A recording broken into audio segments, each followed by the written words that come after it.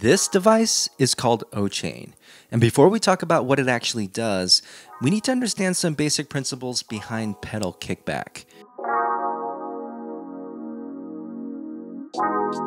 If you've ever wondered why you need to add those extra links when sizing a chain on your full suspension bike, it's because virtually all bikes have some amount of chain growth as it progresses through its travel. Now, the amount of chain growth varies depending on the suspension design, but most designers dial in a little bit of growth because it prevents your bike from squatting when you have that chain engaged when you're pedaling.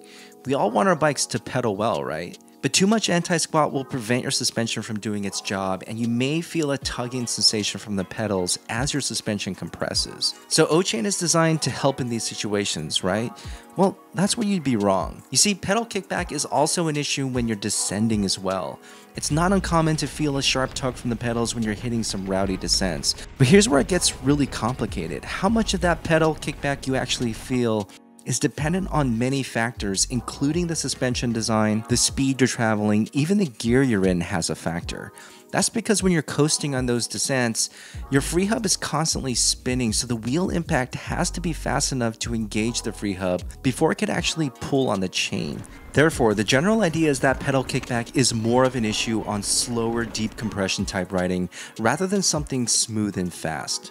Ochain is an active spider that's designed to dampen the effects of pedal kickback by absorbing a portion of that chain tug only when you're descending. It does this by providing a spring-loaded backwards rotation, which is adjustable anywhere from 6 to 12 degrees depending on which set of these small elastomers you have inside. So in theory, Ochain should allow your suspension to move more freely and be more active at all times. The Italian company claims this is a game-changing device and gives you the sensation of riding your bike without a chain.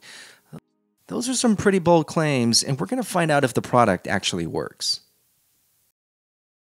Ochain itself weighs about 127 grams and mounts like any other chainring, so it's compatible with E13 Shimano and SRAM direct mount standards with a common 104 BCD chainring. Now, as I mentioned earlier, Ochain is designed solely to isolate pedal kickback during descending only, so there's really no benefit at all when it comes to climbing.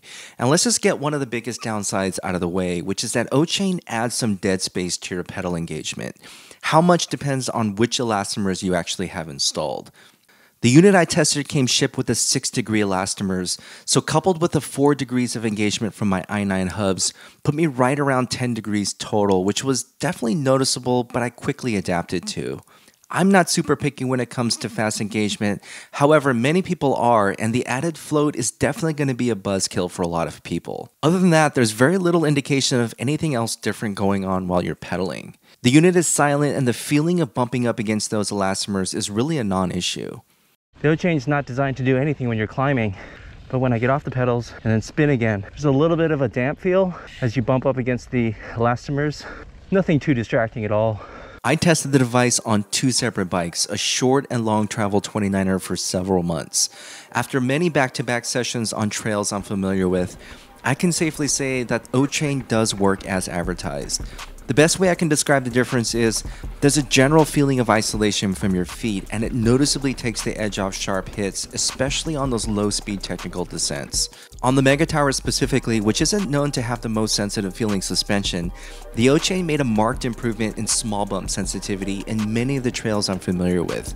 The back end felt like it wasn't getting caught up as much, and the suspension overall felt more compliant. Yeah. Definitely feels more sensitive, I can tell. I'm a little surprised I can notice the difference off the bat.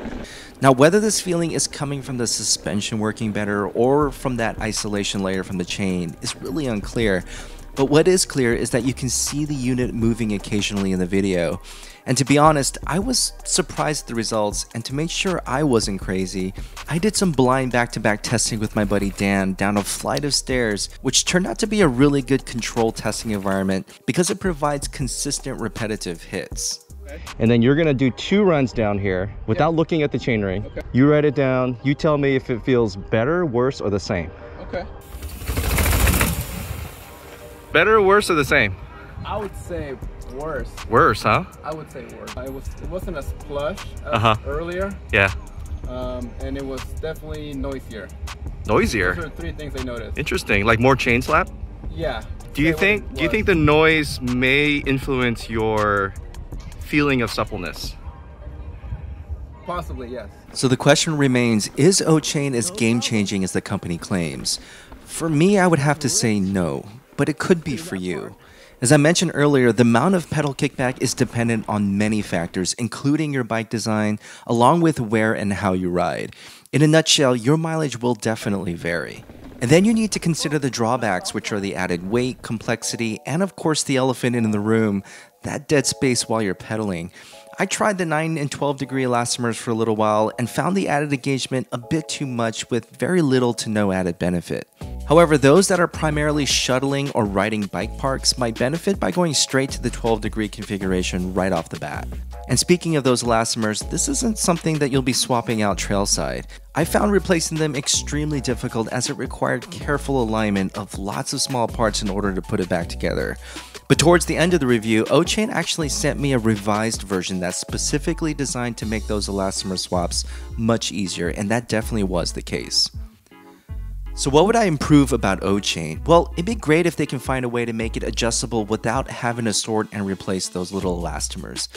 Also, the steep entry price is going to be hard to swallow for a lot of people, so having it available to demo at bike shops or even offering a 30-day money-back guarantee could make a compelling reason to try one. The ideal customer for this product is somebody with a bike known to have lots of chain growth, say a single pivot suspension design. They're also focused on the descending capabilities of their bike and willing to sacrifice the weight, pedaling engagement, and over $300 to get it. Overall, Ochain is a really unique product, and while it's not going to be for everyone, it does what it claims, and if anything, it raises awareness for an often overlooked suspension design drawback. However, the price and accessibility are two barriers that are really going to keep this in the niche category.